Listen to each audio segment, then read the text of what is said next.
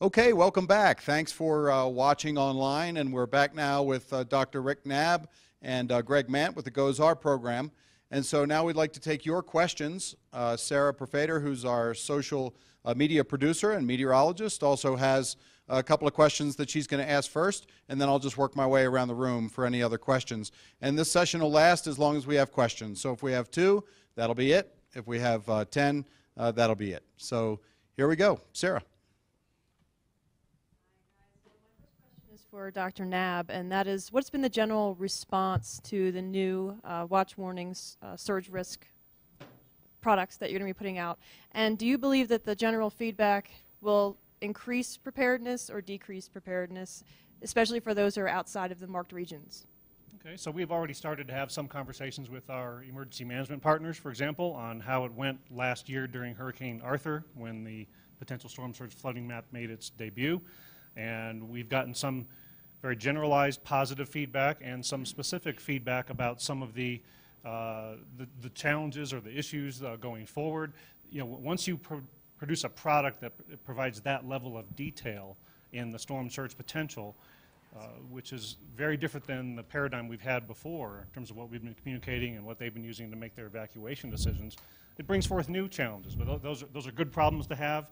And we're going to be spending this entire hurricane off-season at the various meetings and conferences and with emergency managers who, including as we speak right now, are at the Hurricane Center going through training courses on our products and giving us their feedback.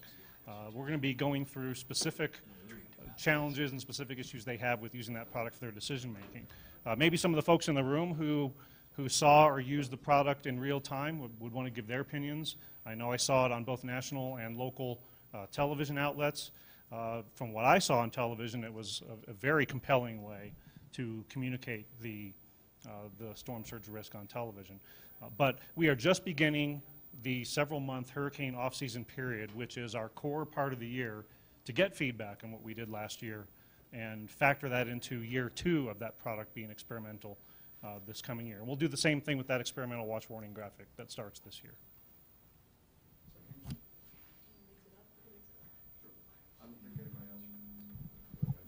Okay, so my next question is for Greg Mandt, and the question is, SpaceX is currently undergoing NASA certification for launching Jason 2. Does that help NOAA potentially for future launches? I assume those are going to be bid out eventually? We buy our launch vehicles off of the NASA NLS launch service contract, and so for us, we will have to wait for SpaceX to actually get on that. So the NASA processes of getting that on that launch thing will affect our ability to purchase those services. For us, though, we need certainly their heavy version to get a spacecraft our size up to geosynchronous altitude. All right. Greg, you mentioned earlier that you already had sensors built and in storage for S and T. So that means that the baseline of capability is going to be exactly the same for these 3 vehicles, or are we looking for any kind of improvement in those sensors? Yeah, that's a good question. That was a point I meant to make. The downside of buying 4 satellites at once is you get that capability, and if you look to where U goes out to, do you know what year that was? 2038. So in a sense, this is what you have for this. So other systems or other capabilities, we're going to have to look for ways, you know, hosted payloads or other things to find ways to get additional capability on. Good. Certainly there's possibilities to add it, but that gets very, very expensive once you've built something to try to make a change to it. Thank you. Hey, Dr. Knabb, Howard Bernstein, WSA. One of my followers in Washington wants to know if this hurricane season is going to wreak havoc yet. Do we have any ideas? It's just too early. I don't think it's an answerable question, but it was asked, so I will pass that along. Even folks who have studied how to go about doing seasonal hurricane forecasting a lot longer than I have stopped putting out seasonal forecasts in December a little while ago. So clearly that's a sign that it's even quite a bit early here in January to even give a reliable idea of what kind of overall season we're going to have.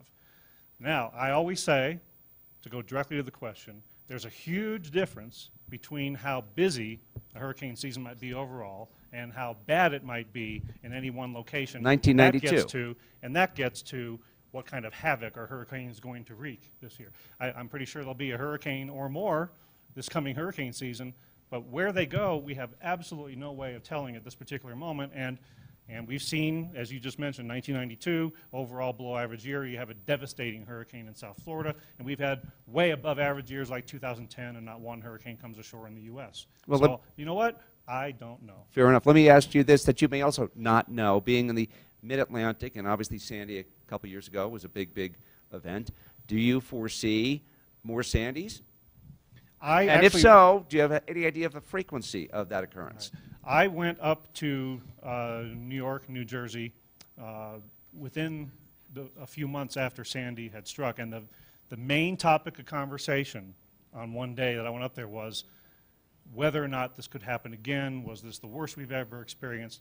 And we only have to look to hurricane history to realize that we don't have a good handle on the frequency of rare extreme events. Look at how busy 2004 and 2005 were in the state of Florida and other parts of the U.S.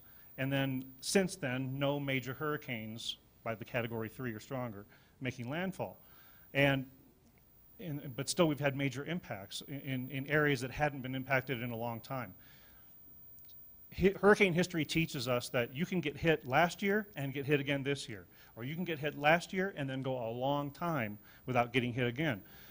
The answer is we don't know. So it's just all dumb luck? But the answer, well, there's a lot of chaos in the historical record of hurricanes and other rare events, to the point where we can't put a number on how long it's going to be before it happens again. You can only look back in history to see how frequent it has been overall, but that doesn't put you off the hook for next year, whether you were hit last year. Bermuda could get hit again next year, and Savannah, Georgia, that hasn't had a big direct hit since the late 1800s, could get hit next year too. So there's no using past history to tell you what next year will be like. It doesn't put you on the hook. It doesn't take you off. I mean, with that being said, you've had a tremendous amount of coastal development, real estate, housing, that sort of thing, over the past, 50 years in this country, and we know it's just a matter of time. And you can't really dissuade people from wanting to build something nice on the ocean. Right, and the fact that more and more people and stuff are in harm's way in our coastal regions is all the more reason to take steps to be as prepared as we can be for next year if your location is struck. Because if you hang your hat on, well, it's been 40 years, so that this isn't a problem here, or if you take the opposite rationale but come to the same conclusion to say, well, I got hit last year, so I'm off the hook this year. We do it both ways. We try to cheat nature either way, but we can't play that game because we don't know where the hurricanes are going to hit next year, and even if you've been hit recently or not in your lifetime, you could be hit next year. And I wish there was another way to deal with this nasty beast called the hurricane that is extremely destructive but very rare in any one location. So you have to, the mantra is the way to go. You prepare every year as if it's your year where you live. That's the only thing I know how to do living in South Florida. Sarah has an online question. Okay, this one is also for Dr. Knabb, and this viewer is actually in Estonia. And so his question is, in previous hurricane seasons, I've noticed the track cuts off at 0 degrees. I remember Katia caused problems in 2011. So what is the forecast track policy for tropical cyclones that would cross the 0 degree meridian as extratropical within 5 days yet have an identity? Right. Well, yeah, Katia affected Europe as a post-tropical cyclone. That was after it had lost its hurricane characteristics, but it was still very impactful.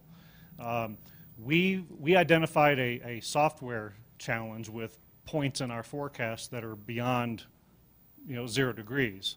And I'd have to verify, but I believe we figured out a way to get around that so that we could actually have points across there in our forecast. So we will forecast out to 5 days as long as we think it's going to last as a cyclone, hurricane, or tropical storm, tropical cyclone, or post-tropical cyclone, or even remnant low. That 5-day forecast goes out as far as need be. But what triggers us stopping advisories is when it's no longer a tropical cyclone and no longer a threat to land, or once the threat of the post-tropical cyclone to land goes away, or when the load just completely dissipates.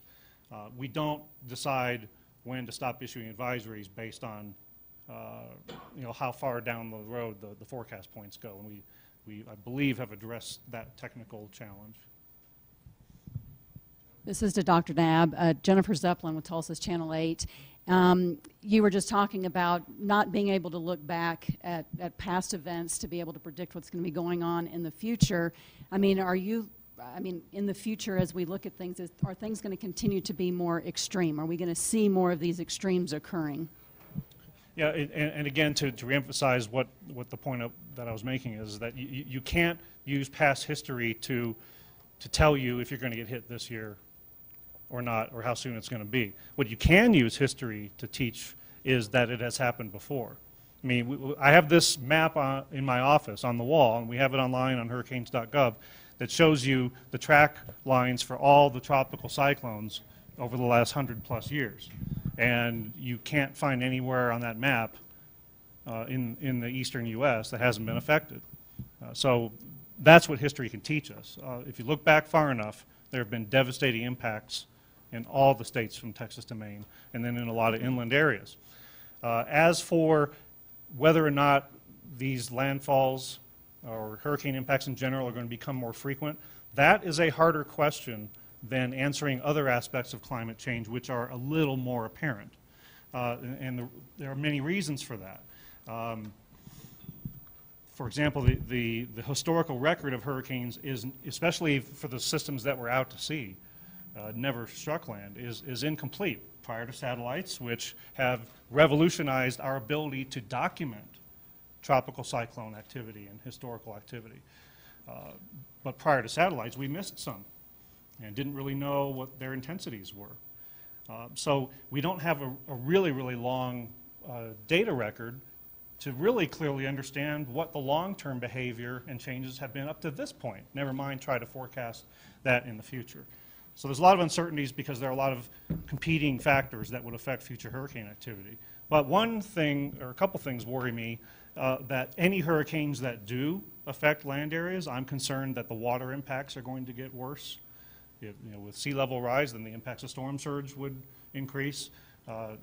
Look at the inland rainfall impacts that we've seen, and you combine that with the comment the previous gentleman made about increased populations in vulnerable areas. So I think there are many reasons why the impacts will get worse. I just don't know if the frequency or the numbers or the intensities will get dramatically worse in ways we can measure over the next few years or decades in terms of hurricanes.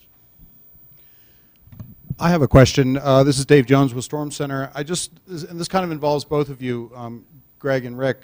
With the volume of data that's going to be coming from GOES-R, is the National Hurricane Center and also other NCEP centers and the National Weather Service ready to ingest and use that data? And Rick, I'd be curious as to what do you think? I mean, there's so much new capability coming.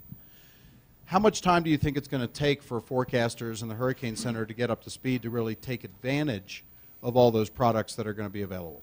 Okay, I've got some specifics I could offer. You want to offer the general picture of how Weather Service and NOAA are preparing for the fire hose of data? Well, early on in my program, I worked very closely with the Weather Service, because I started it when I was over there, of building a GOES-R readiness program.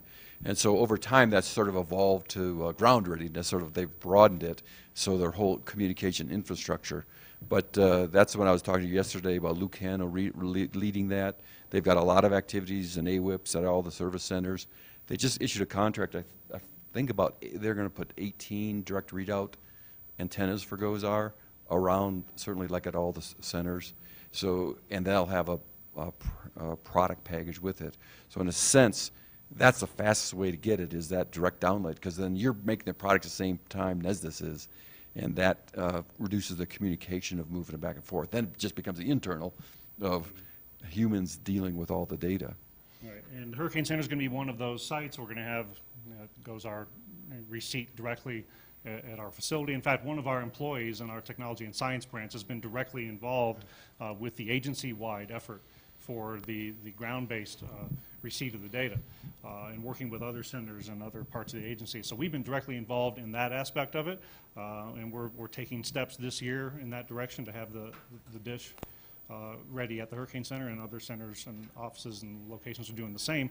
And we've also been participating in the GOES-R Proving Ground, in which we brought our forecasters directly into the mix in evaluating GOES-R products for their utility and operation. So we're doing a lot, and then there's of course going to have to be the internal IT infrastructure piece to make sure we can process all of the data and get it into the forecaster's hands in a timely manner. The AWIPS-2 angle is part of that. So I think we're doing as best we can to address all those angles.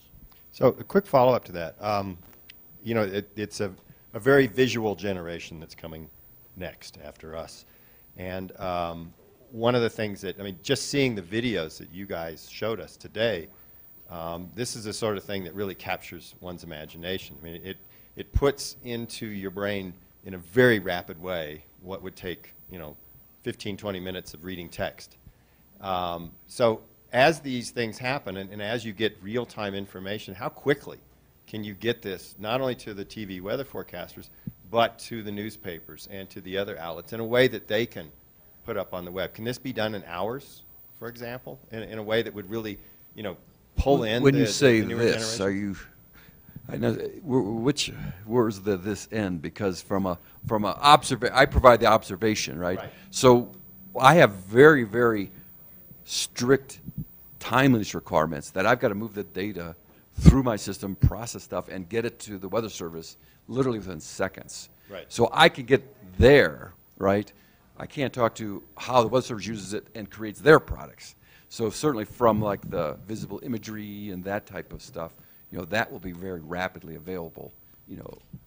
And again, that's driven because the fire hose from the satellite's coming down, and I can't be too slow because it's going to back up. No, I understand that, but there's, you know, one product is getting it for weather forecasting. Yes.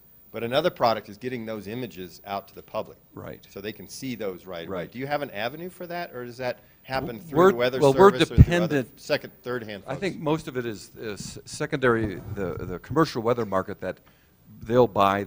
My expectation is they'll buy the direct downlink just like the Weather Service has. We've put, you know, they're all working with us. You know, they're taking our simulators, testing their antenna systems, so that's there. So they'll be putting those all in place. It'd probably be a good thing, especially with the broadcast community, to get us and you and them sort of tightly connected to make sure that that's all moving very fast. But the speed of that will be very, very fast. Once they deliver it and then have to get it to various end users, then you have the communication limit as well. Yeah, so this question is specifically for Rick regarding the storm surge warning and WMO RA4 responsibilities. Are we doing storm surge warnings for the Caribbean and Mexico and so on and so forth? Oh, good question, John. Yeah, the storm surge watch warning effort, including the experimental graphic for this year and then the more wide dissemination methods in 16 and 17, is U.S. CONUS only. Okay, and that is not to say, though, we're not engaging the international community on this. Next week, we are having a large collection of international folks from some of the other countries to have a storm surge workshop to map out how we and they can work together going forward to allow us, as what is called the RSMC, the Regional Specialized Meteorological Center in this part of the world, to work toward a place where we can provide some more specific guidance and even public products with regard to storm surge, somewhat similar to what we've been doing under development for the U.S. It would still be each individual country's responsibility to issue their own warnings, but we could get to the place where we could provide guidance for those warnings. So we are trying to take what we've learned in the U.S. and what we've been developing recently and expand that internationally. We've got some funding that we are in the process of tightening up and getting in-house and hiring some contractors to do some of the demonstration work to see if we can make this happen internationally. I have one last online question, and this one's for Greg, sort of a follow-up question to the last one about infrastructure. How much data is GOES-R expected to create as compared to the current constellation? I think of it in data rates. The data rate for the direct downlink today is like 2 megabits per second. The full downlink from a GOES-R is about 75 megabits per second. So that's just a raw data stream, just as a rough comparison. So it's roughly an order of magnitude more. Jim Cantori, Weather Channel. Dr. Knabb, this is for you. You know, given the fact that we had a really last couple of seasons, especially the last one, watched systems come from NHC's jurisdiction to the Honolulu Hurricane Center, but it just seemed that there was quite a difference in, you know, the quality, if you will, of that. I mean, is there any way that you guys could take something all the way to Hawaii, especially if you're pretty much calling it first? Well, we had some visitors, including some folks from the Central Pacific Hurricane Center at our annual NOAA hurricane meeting in December. Met with a couple of them. We've got a couple of specific items on the table we want to start talking about more in depth and working on. One, I think, low piece of hanging fruit that I think we could work with CPHC on is to have a more consistent web presence. What's coming from NHC, what's coming from CPHC, so when things cross over, there's not a change in the user experience, both in terms of content and the look and feel of it. And that, I think, can feed into the broader effort that the WFOs on the continental U.S. are working on to enhance their web presence. So I would like the web presence for tropical cyclones to become more consistent agency-wide. And we, as we always have for many years, try to take everything that we are developing at NHC in terms of enhancements to our products and warnings and get that out to CPHC, have them implemented as fast as possible. So all I can offer up is apply as many resources as I can scrounge up to make the consistency as high as it can be. But it is a challenge. The more we apply resources at the Hurricane Center to change our products and advance things, that creates more things that we have to make sure get mimicked at CPHC. And that's a challenge. But I'm going to keep working on that, do the best we can. But the input from national media partners like yours is very valuable because you are looking at the very big picture. So continue to let us know what your experience is. Great. Dr. Knabb, Greg, thank you very much for participating in this question and answer period.